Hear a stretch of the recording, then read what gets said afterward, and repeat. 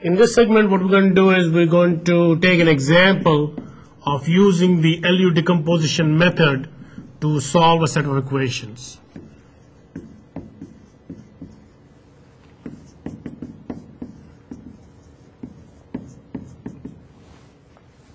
So let's suppose somebody is giving you three equations, three unknowns like this: 25, 5, 1, 64, 8, 1, 144, 12 and 1. And here is x1, x2, x3 is equal to 106.8, 177.2 and 279.2. So you are given this set of equations, three equations, three unknowns. And what you want to do is you want to find out what x1, x2 and x3 are. So the first step which you have to do in LU decomposition method is to decompose this particular matrix into L times U. So I'm going to write down what the L times U of this is: 64, 8, 1, 144, 12 and 1. The L times U is given as follows, and this is shown in a separate segment. How do you decompose a coefficient matrix or this n by n matrix into an L times U? And it looks like this: 1, 0, 0, 2.5610, 5.76, 3.5 and 1. And the upper triangular part is 25, 5, 1, 0, minus 4.8, minus 1.56, 0, 0, 0.7. So this is the LU decomposition of the coefficient matrix, and this is shown in a separate segment. And what we want to do is we're going to now say, hey, L times Z is equal to C. So that's your right hand side, and L is the lower triangular matrix, which is right here. And we'll find Z from there. So this is our first set of equations. Once we have found Z from there, then we'll say U times X is equal to Z. And this will be our second set of equations. So once we have solved this set of equations, which will be this lower triangular matrix times Z equal to C, which is your right hand side vector right here, 106.8, 177.2 and 279.2. So once we have solved that, we'll find out what Z is. So once Z is found, we'll plug it back in here. We know what upper triangular matrix is, this matrix right here, and we'll be able to find out what X is. So that's what how the LU decomposition method is going to work. So let's go and take these steps and see what we get. So I'm going to write my lower triangular matrix, which is 1, 0, 0, 2.5610, 5.76, 3.5 and 1. And Z is Z1, Z2, Z3. And the right hand side is already given to us is 106.8, 177.2 and 279.2.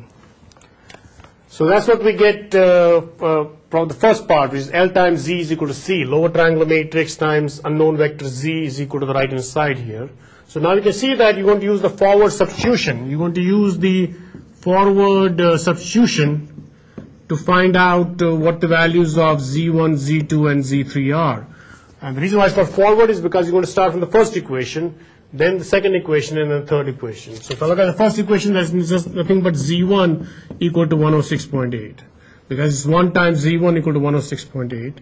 The second equation is 2.56 times Z1 plus Z2 is equal to 177.2. And you can very well see right here that you got Z1 from this part here, so you can substitute that value of Z1 right here and you find Z2. So every time you are doing forward substitution or back substitution in the next step, it's all about solving one equation, one unknown at a time. So Z2 will be 177.2 minus 2.56 times Z1, and this becomes 177.2 times 2.56. Z1 is 106.8, so I get Z2 equal to minus 96.208. Same thing, if I look at the last equation now, will be 576 Z1 plus 3.5 Z2 plus Z3 is equal to 279.2. That's the last equation. But again, you have three unknowns in here. But you just found out what Z1 is, which is 106.8. You just found out what Z2, which is minus 96.28. So there's only one unknown in this particular equation, which is Z3. So Z3 becomes 279.2 minus 5.76 times Z1 minus 3.5 times Z2. So that's 279.2 minus 5.76. Z1 I just found out to be 106.8. Z2 I just found out to be minus 96.208. And this number here, Z3, turns out to be 0.76. So these steps of forward substitution are giving us the values of the intermediate Z vector, Z1 being 106.8, Z2 being minus 96.208, and Z3 being 0.76. And these are the ones which are going to be now used to be able to find out what x1, x2, and x3 are. So let's go and do that. So now what we have is u times x is equal to z.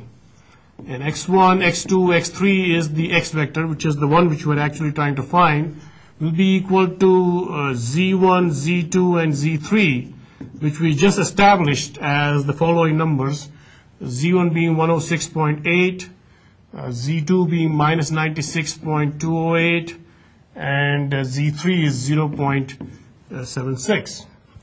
And what is U? U, we have already seen what the decomposition is, 25, 5, 1, 0, minus 4.8, minus 1.56, and 0, 0, 0.7. Now you can very well see that in this case what I'm going to do is I'm going to start from the last equation, because the last equation will have only one unknown, x3, and then the second last equation will have only one unknown, which will be x2, and the third last equation, which in this case the first equation, will have only one unknown, which will be x1. So let's go ahead and take the steps of back substitution. Keep in mind that these are the same steps which we had for the Ney-Gaussian method. So you're following the same steps of back substitution of the Ney-Gaussian method to find out what x1, x2, and x3 are. So I'll take the last equation, which is right here. So I get 0.7 x3 is equal to 0.76. That gives me x3 equal to